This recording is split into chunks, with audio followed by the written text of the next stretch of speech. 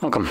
In front of me is a Samsung Galaxy XCover 5, and today I'll show you how to capture a screenshot on this phone. And to get started, all you need to do is open up the content that you wish to capture, and once it's open and visible on the screen, simply hold power key and volume down, or press. Let's see which one it is.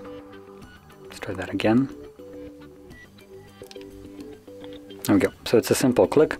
As you can see, there was this animation around the borders, and just to signify that you have captured a screenshot, and then you get the pop-up for share and edit options. And that's about it. Now once you have captured your screenshot, you can find it in the gallery application. As you can see right over here, that's in all the photos, or if you go into albums, it should create a screenshot album where you will find the screenshot. So there it is. So if you found this video helpful, don't forget to hit like, subscribe, and thanks for watching.